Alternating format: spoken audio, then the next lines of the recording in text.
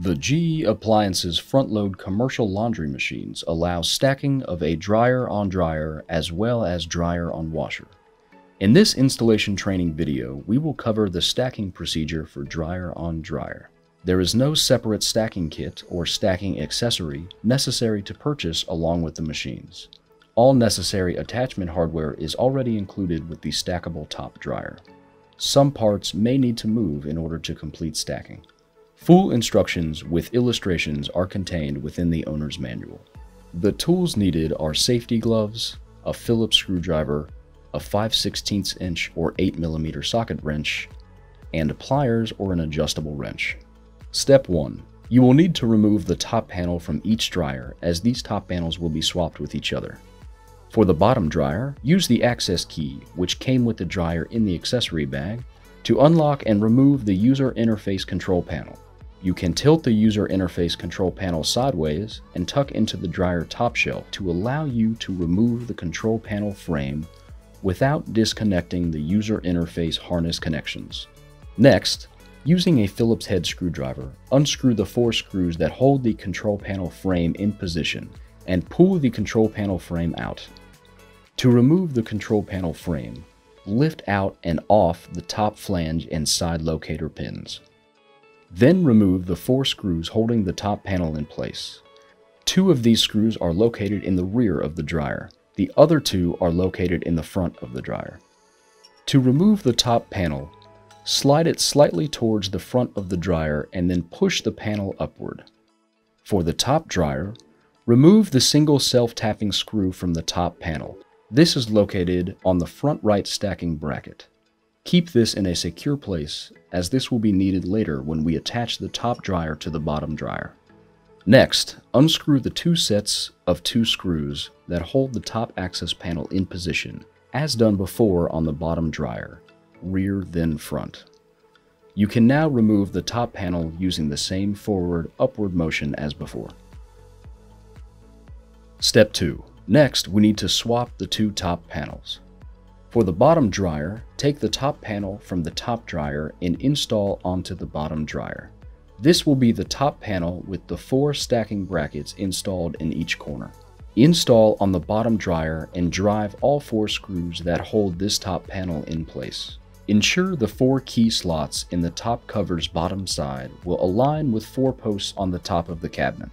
Remount the control panel frame and fasten the 4 screws.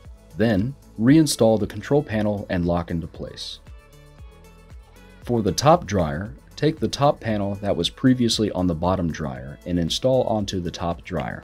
The 4 key slots in the top panel's bottom side will align with 4 posts on the top of the cabinet. Tighten the 2 rear-mounted screws and 2 front screws to hold this new top panel into position. Then, remount the control panel frame and tighten the 2 screws. Note: if you are installing a coin drop for these stacked dryers, there are additional preparation steps that would need to take place here. Those steps will be covered in a coin drop installation video for a dryer-on-dryer stack. Step 3. Next, we need to make some of the other final preparations on the top dryer before the stacking occurs. First, lay the top dryer down on its side on a soft surface, such as the styrofoam packing material or a blanket, in order to prevent scratching. Next, remove all 4 leveling feet from the top dryer. A pair of pliers or adjustable wrench may be needed if these leveling feet are more than finger tight. Separate the locking nuts from the leveling feet. Again, pliers or a wrench may be needed. Next, remove the 2 screws from the bottom rear side of the top dryer. This is required to prevent parts interference when stacking machines. The 2 screws can be discarded.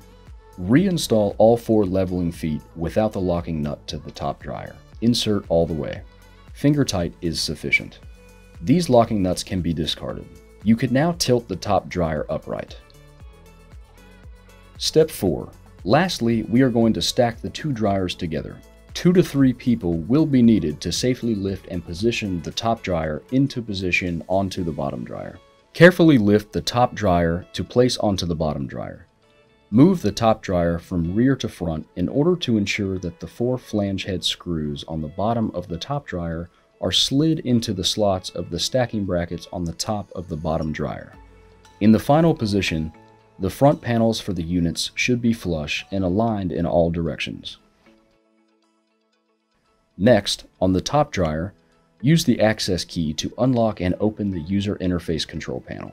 You can tilt the user interface control panel sideways and tuck onto the dryer top shelf, as done at the beginning of the stacking process.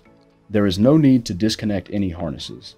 This will provide you easier access to install and tighten the screw in the next step.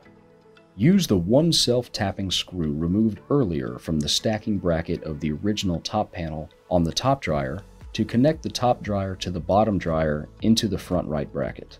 Tighten this screw using a very short Phillips screwdriver or 5/16 inch or 8 mm socket wrench. Tip: it may be easiest to use two hands, one through the top dryer user interface control panel opening, and your other hand through the top dryer coin drop opening. Reinstall the user interface control panel and lock it into place.